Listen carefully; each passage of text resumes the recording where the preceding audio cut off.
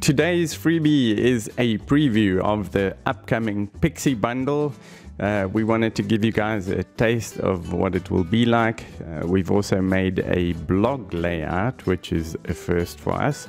So let's have a quick look. There's a nice header, and this is the pencil line style with some featured images on the blog posts, and then a category, the author, and the date.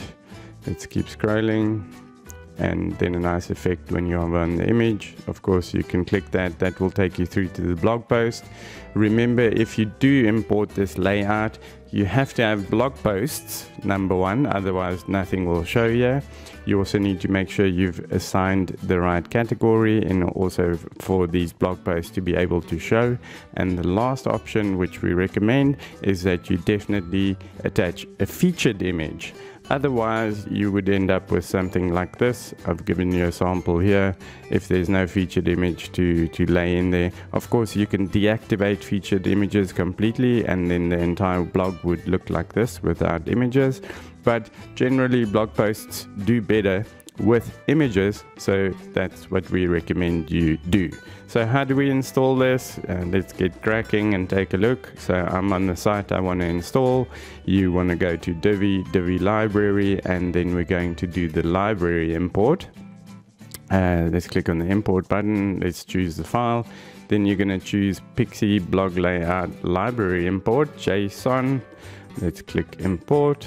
Wait for it to load, and then we can go and install that on a page. There we go, so it's loaded. I've already made the page, so let's click on the page, have a look, and then what we can do is load from library. You would have noticed that there was another file in the download zip file. That's for this page import.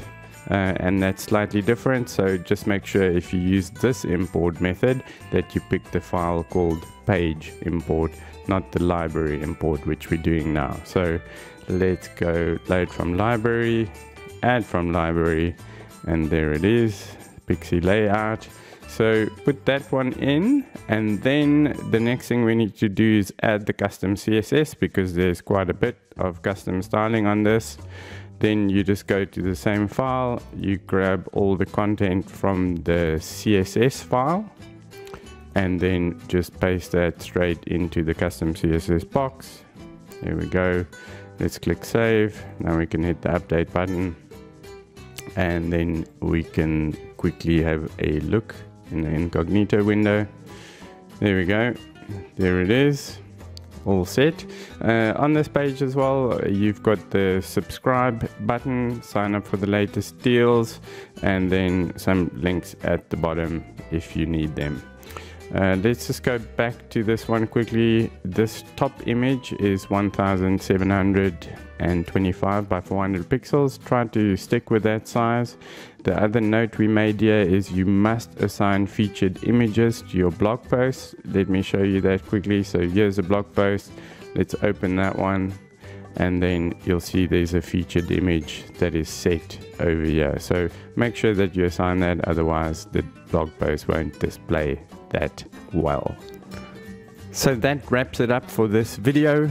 Keep an eye out for the Pixie Bundle coming soon. This will be our biggest bundle to date. There's so many pack features that are coming with it, so keep your eyes peeled. Coming soon. Ciao.